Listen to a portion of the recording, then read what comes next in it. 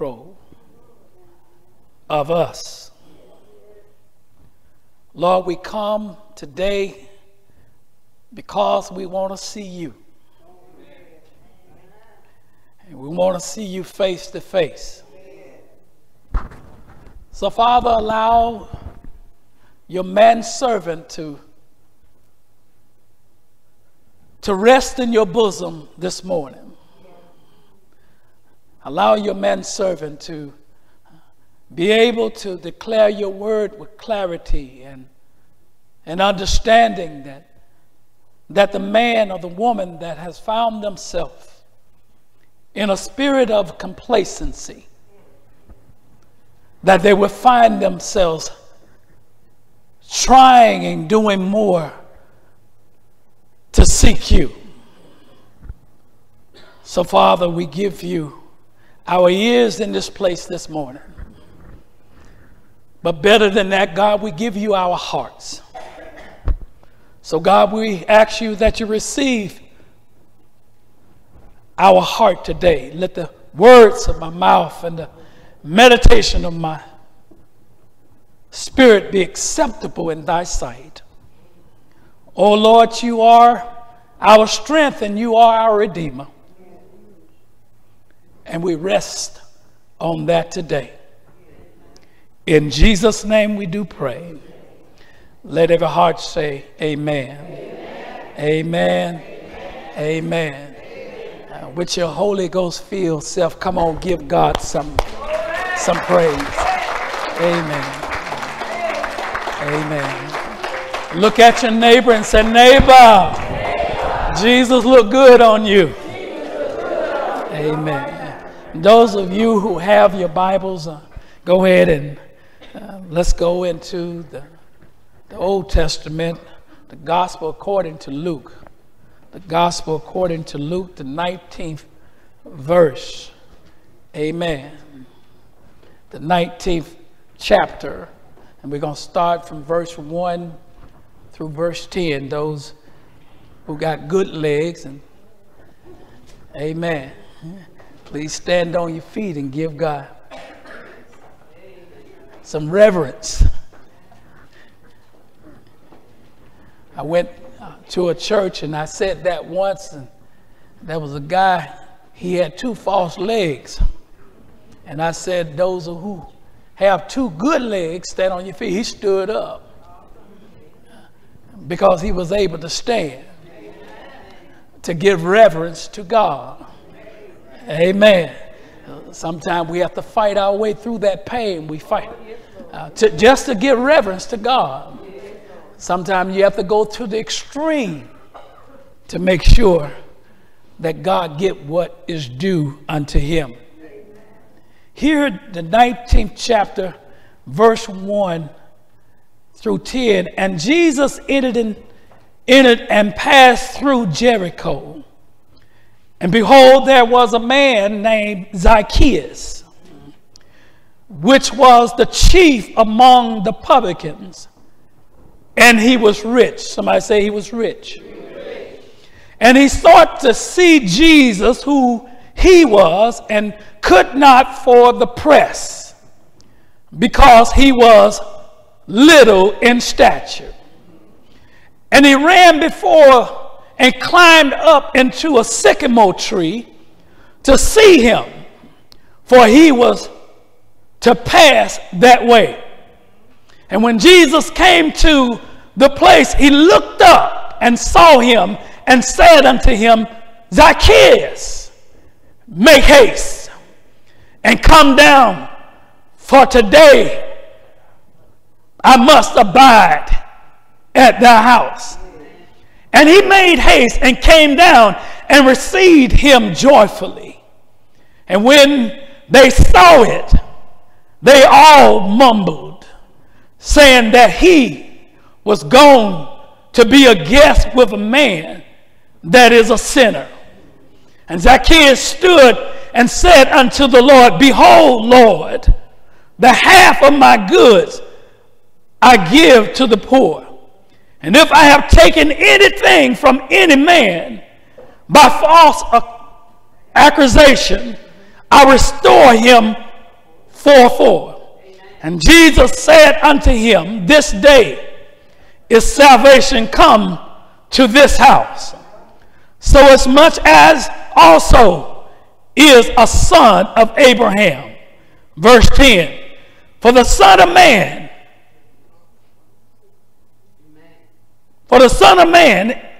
is come to seek and to save which is lost.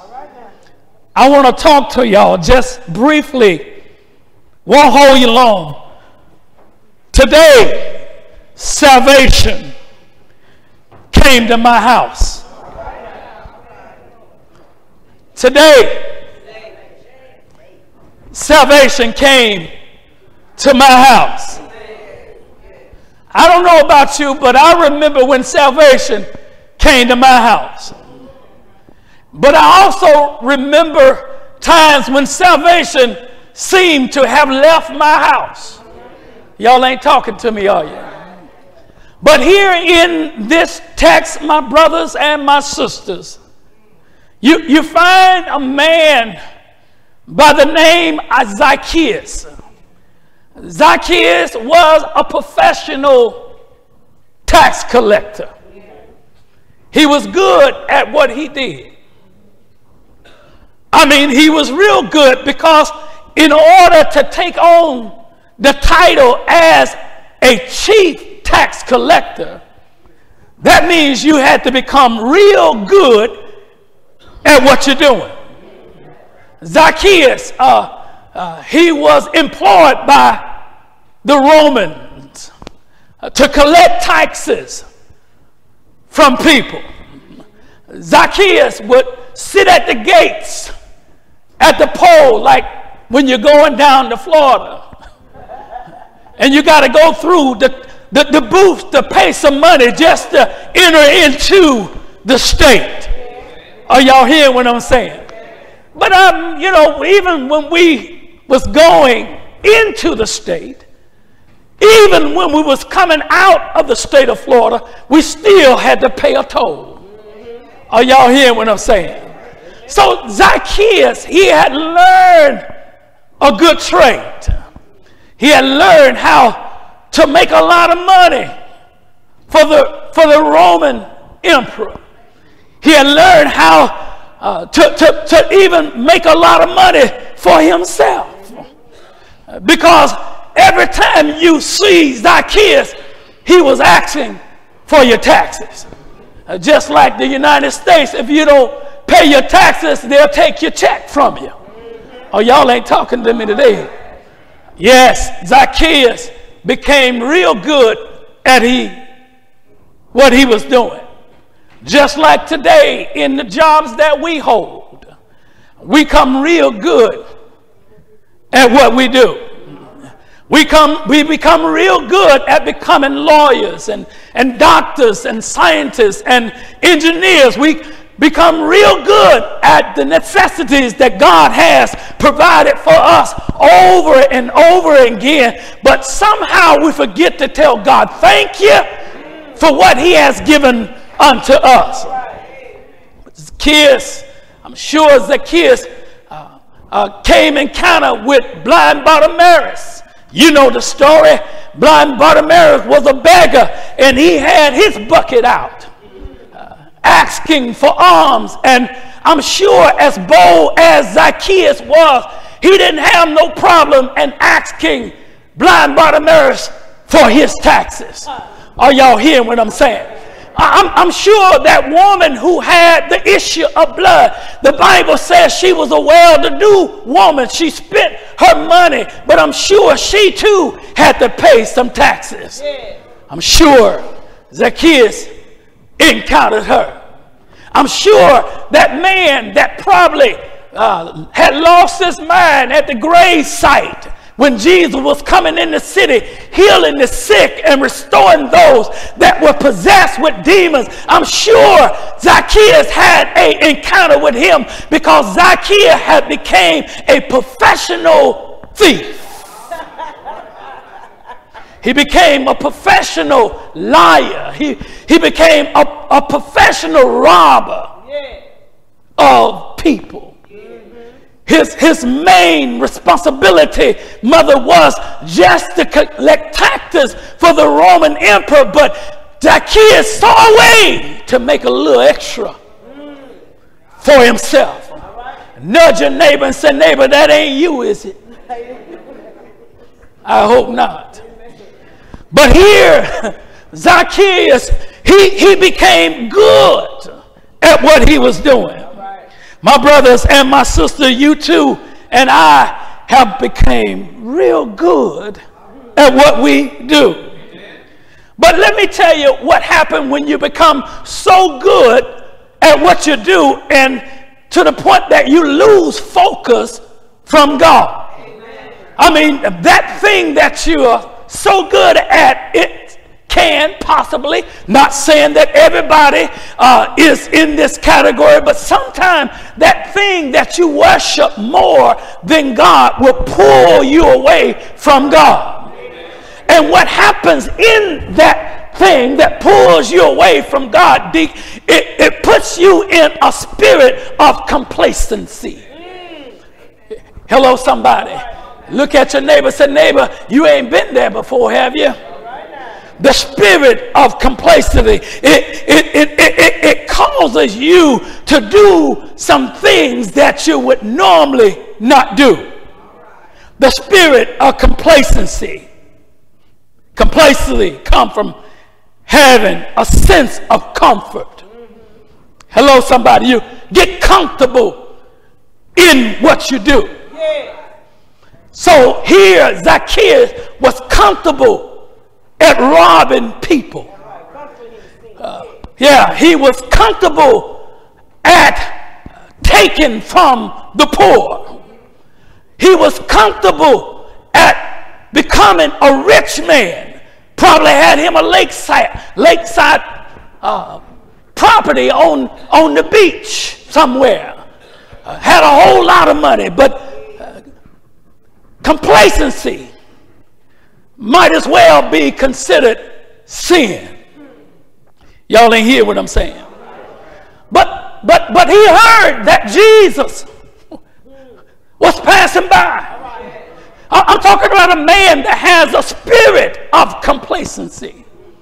You know some people like that. They have a complacency spirit. They over here today. And then they might be somewhere else tomorrow. And then the next day, they all the way over here. But they got a spirit of complacency. They all the way over here, sitting next to sister here and getting all in her business. Are you hearing what I'm saying? A spirit of complacency. A spirit of complacency will keep you from coming to church because you feel like you already got it together. The spirit of complacency. Can I help you with that? The spirit of complacency is nothing but sin. I mean, you done convince yourself that whatever you are doing, it's okay. But you're not looking at the long term of your complacency. See, Jesus too had to pay taxes. Are you hearing what I'm saying? Peter carried the money change. You know, Peter carried the taxes in his pocket, but even Peter found a way how to rob God. And he was walking with him. Y'all ain't talking to me today. But here you have this man. I don't know about y'all, but my wife saw me climb on top of the house one day. And I didn't have a ladder. I just backed my truck up and I pulled myself up, got up on the roof, and I looked down and I said, how am I gonna get down? You hear what I'm saying? The spirit of complacency tells me I can do it. Oh, y'all missed that. But deep down on the inside of me, I know I can't do it like I used to. Are you hearing what I'm saying? The Bible says that Zaccheaus was a short man. And I'm going to use Chris because there was a crowd of people passing by. And Zaccheaus wanted to see Jesus, but he couldn't see it because everybody that was in front of him was too tall. And when he tried to look through the cracks, and he couldn't look through the cracks because everybody was taller than him.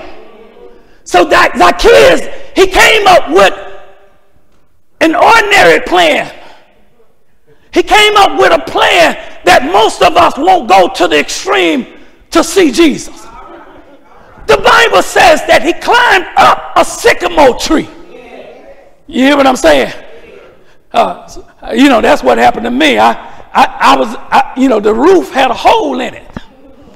And in order for the house to stay dry on the inside, I was willing to go to the extreme, watch this, for stuff. Don't miss, somebody missed that, sister. Because we'll go to the extreme for stuff. But when it comes to Jesus, we miss the mark.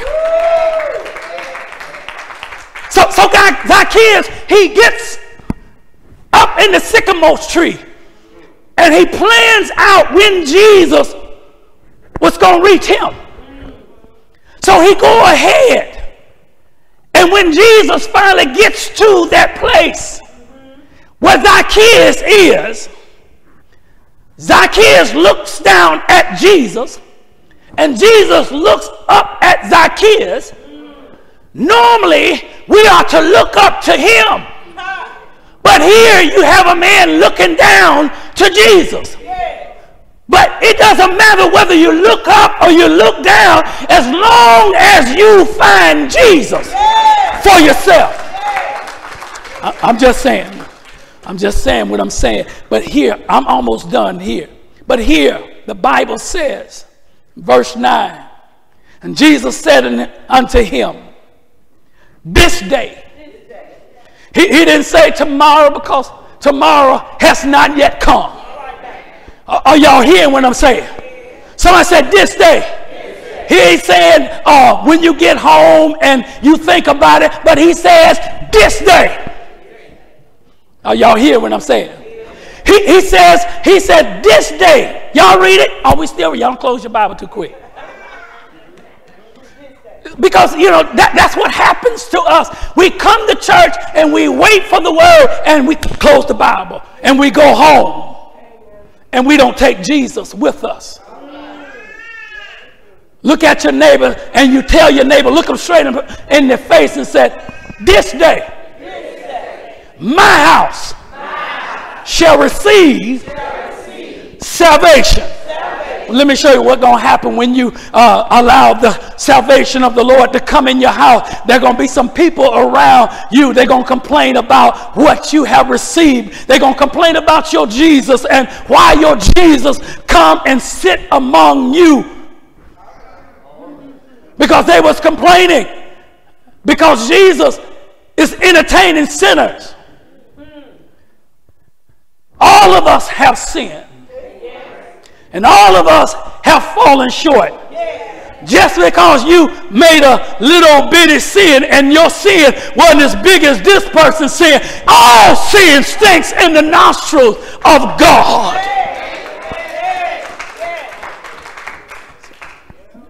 Jesus says today salvation comes into your house. Word of God says, as a Christian, one who is seeking to know God, he emulates who God is. Amen. Well, what are you talking about, Pastor? Well, the Bible says that when Zaccheaus found God, it changed his heart. He became a giver, not a taker. He became alive. And now he's not dead. Oh, you hear what I'm saying? Because look, watch this. This is what the people, they thought of this man. They thought that he was the lowest of low. Amen. Sister Patsy, come here. You and Sister Thomas, I think y'all about the shortest in the church. Yeah. I know you got your heels on right now. See, short people, you know, they you know, when I was coming through high school, we had the stacks. I mean, when other people were stacked, I was still short. You hear what I'm saying? But my brother and my sister, if you really want to see Jesus for yourself, you got to do what Jesus asks you to do. The Bible says, it's in your Bible, it said Jesus told Zaccheaus to come on down. Are y'all hearing what I'm saying? He said, if you want salvation in your house, come on down. Zaccheaus didn't see it then, but Zaccheaus invited Jesus in his house. And it changed everything in his house. It made Zaccheaus a happy man, because the Bible says that when they walked away, Zaccheaus was happy that he was walking with Jesus. Come on down. Come on, stand to your feet.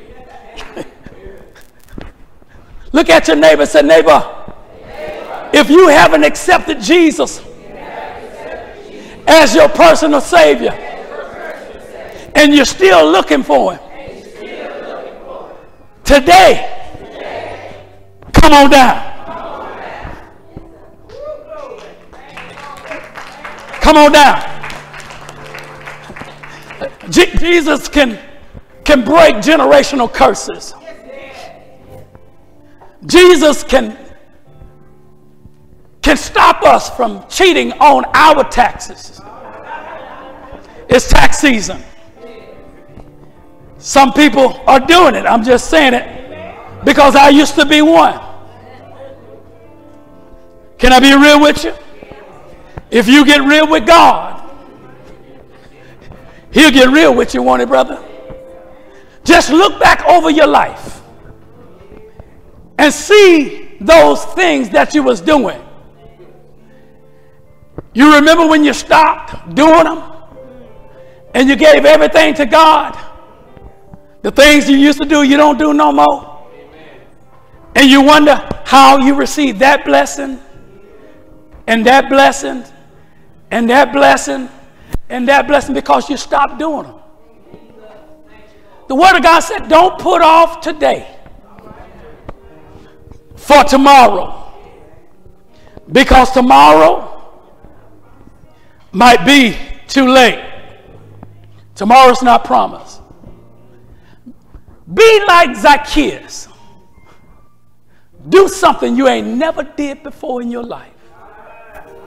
Do something that will blow your neighbor's mind. That will blow your mama's mind. Because sometimes mama said, that boy ain't saved. He's still doing everything he want to do.